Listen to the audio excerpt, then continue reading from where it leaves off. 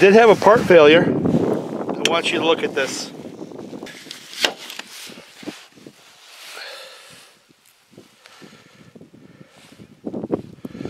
So you do not want to let that last in that configuration very long. I came back without the cap on it, and I was like, okay.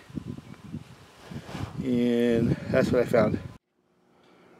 Well, this old Nielson grinder came my way, and I don't know whether or not it had any history or not, but it was built in Oregon.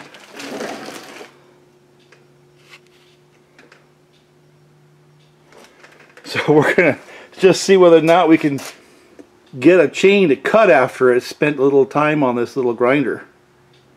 And it's got the 2 wheels. That one's for really a small chain, but I want to use it because I like to cut a little more of the side plate out, and that seems to do that pretty well.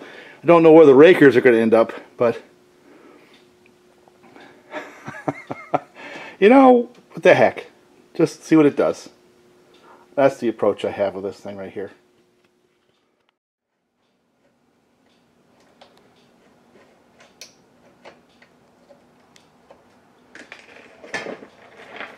I have to get a switch for it. The switch is not working.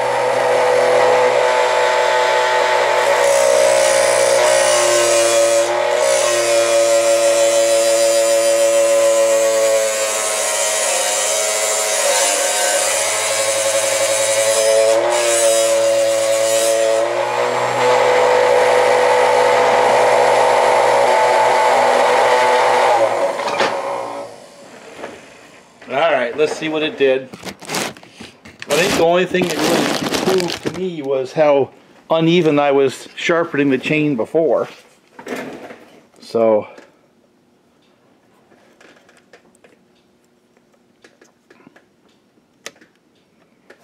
this was a fairly badly rocked chain. Let's see if it brings it back somewhat. We'll see, right? I'm going to run it today. Let me see what I can. I'll put it on the 562.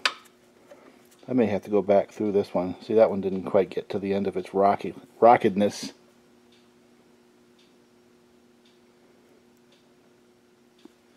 Yeah. I think I have to cut a little more off of this one. So let me go ahead and do that. I'm going to run it through one more time. Like this one right here, you can see it didn't quite get to the end of it. So I need to be even more aggressive. Now I'll probably go in there with a file and clean that out, but I'm just going to try it the way it is. Look at that. That one there, this was an overly aggressive grind I had done for one of my big displacement saws, and I couldn't run it on anything but. So it got rocked pretty bad, actually. I had to take a lot of that top plate off, but this one already has the raker taken down. So let's give this one a try too. We'll give them both a try. 20-inch, 24, and let me tell you what, if this works, I have a whole box full of chains, about a 5-gallon bucket full. I'll go through and try to salvage them, you know, and we'll see what happens. Not quite sure how to do this, because there really isn't a scientific way of doing it. but I'm going to try to run this chain I just ripped with that little chain grinder that was basically on its way to either a garage sale or a dump, and I was able to salvage it. This is the wedge driver, which basically I put together this year. Got a lot of grief because of the handle and the grain, but I've driven a bunch of wedges so far, and actually the only thing I've had to get used to with this wedge driver is a little bit longer handle, because the one I had before was like this with a 4-pound head. That's like a 3.5 pounder, a little bit longer handle. But as I get more and more used to it, you know, like anything else, when you get used to a tool, you start adapting and changing, and it's working quite well for me. And I got this handle up in Canton, New York. I believe I got it at Coakley's. It's a hardware store up there. It works, you know, it's simple. And this head I got at one of those like flea market style places over in Bachville, New York for like 10 bucks.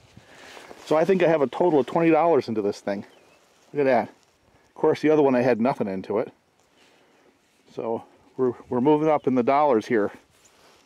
But it's been the wedge driver I've used so far this year, and I'm just going to run it for the rest of the year to see if it holds up. And then maybe next year, build another one for fun. But works just fine.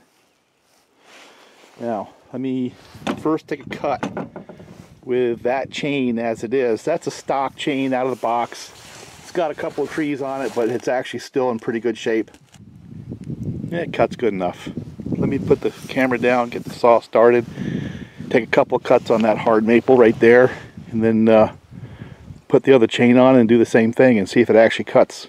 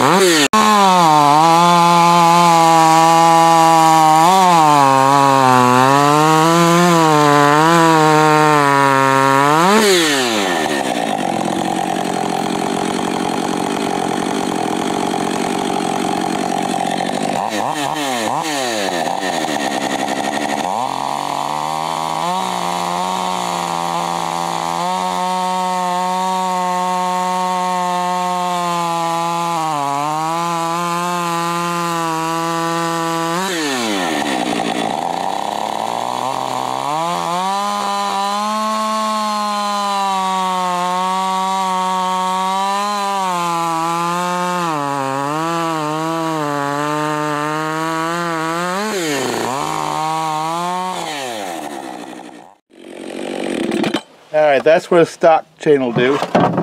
It's cutting alright. It's making pretty good chip. I think I've only touched it once with a file. You know. So let me get rid of that chain and put the other one on.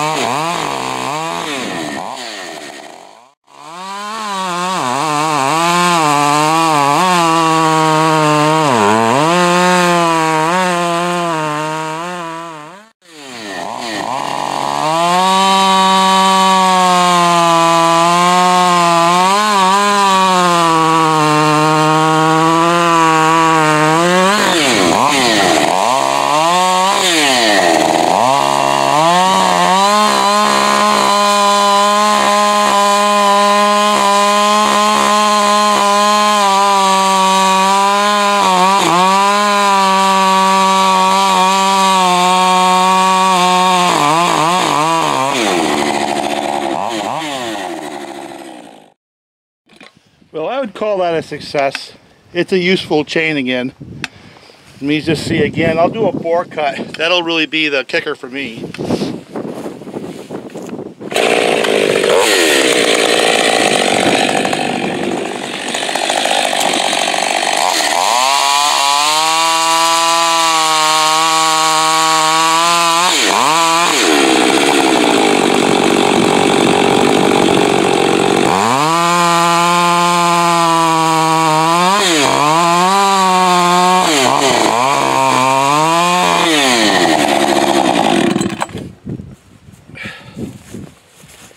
I think I'm going to run that chain today.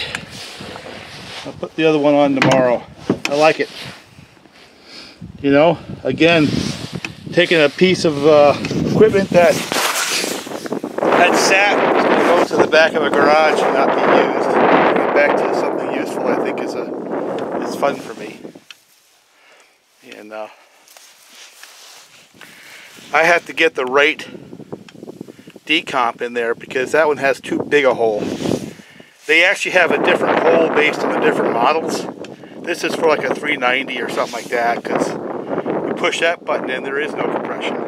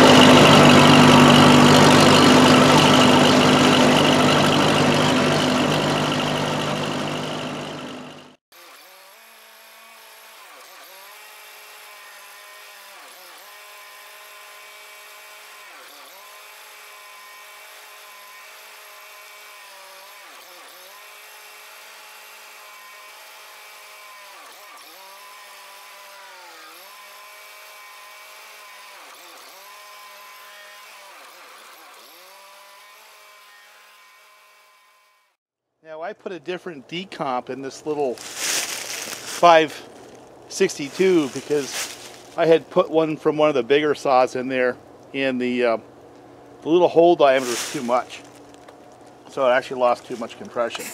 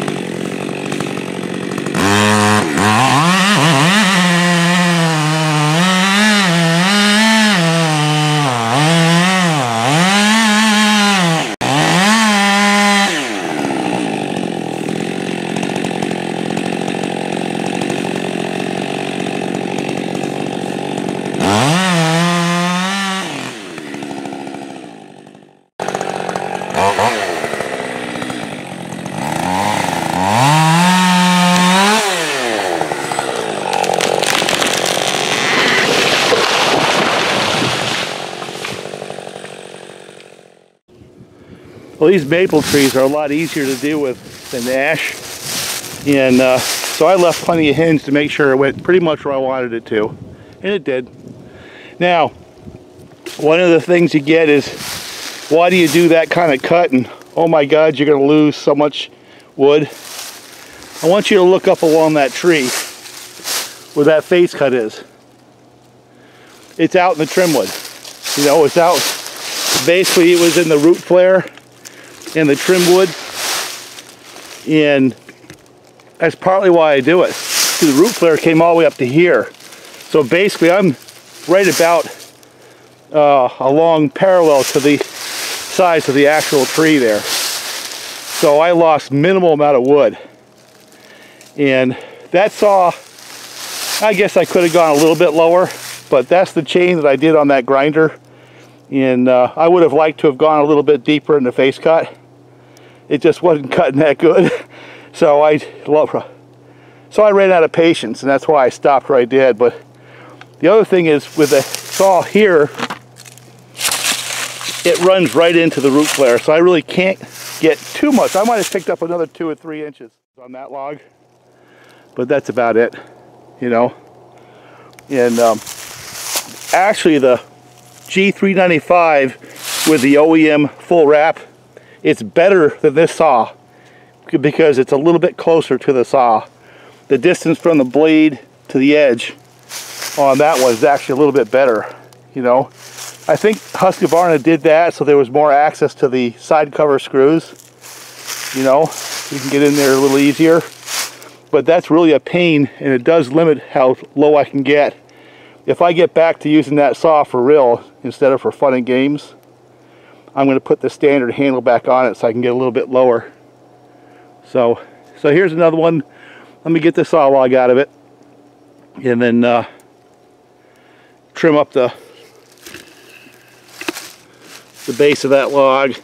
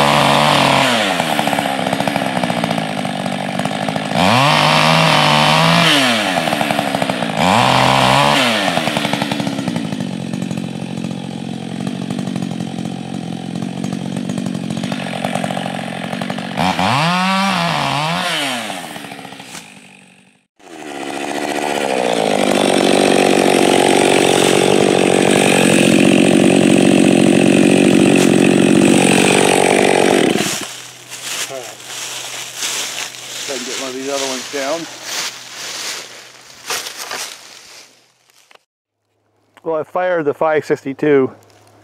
It's just been a little bit too much of a hassle. In combination of the chain not being that good, it actually cuts pretty good cross grain, but with the grain, man, I'll tell you what, it just grinds, makes dust. So I got to work on that. But I was actually surprised at how well it cut across the grain. But when you're with it, it was just grinding dust. And the bar was just kept getting in my way. I kept having a hard time getting down low with that bar. It just sticks down too far. So I may take that saw and reconfigure it, because right now the way it is, it's just not working for me. I got to do something different. But that's why we do these things. That's why we try. You know what I'm saying? So I'm back to a more conventional setup right there, and that's my John thread. That's my backup saw.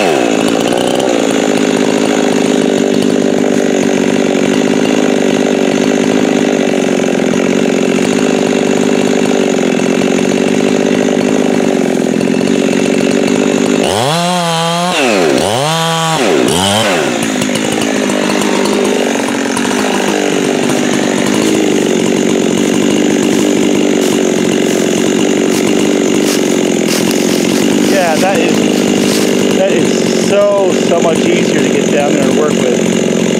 So I'm just gonna let it rip and hope it goes.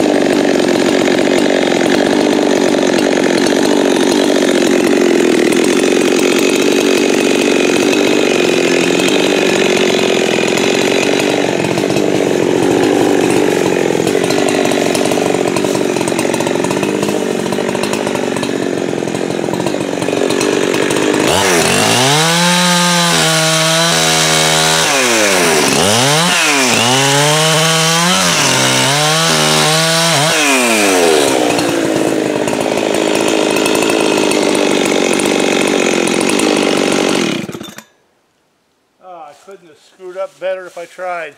I hit right down the crotch of a very, very narrow tree. So now I got myself a problem.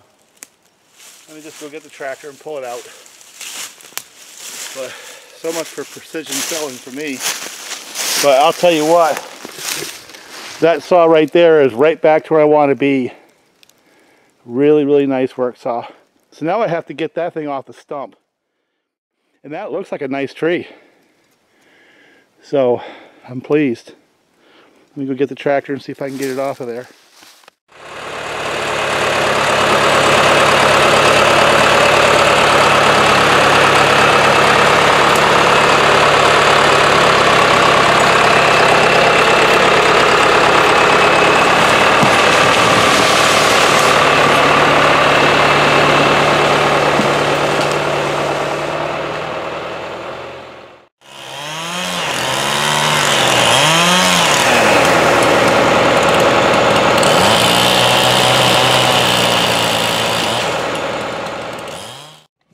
Well, this ought to be interesting.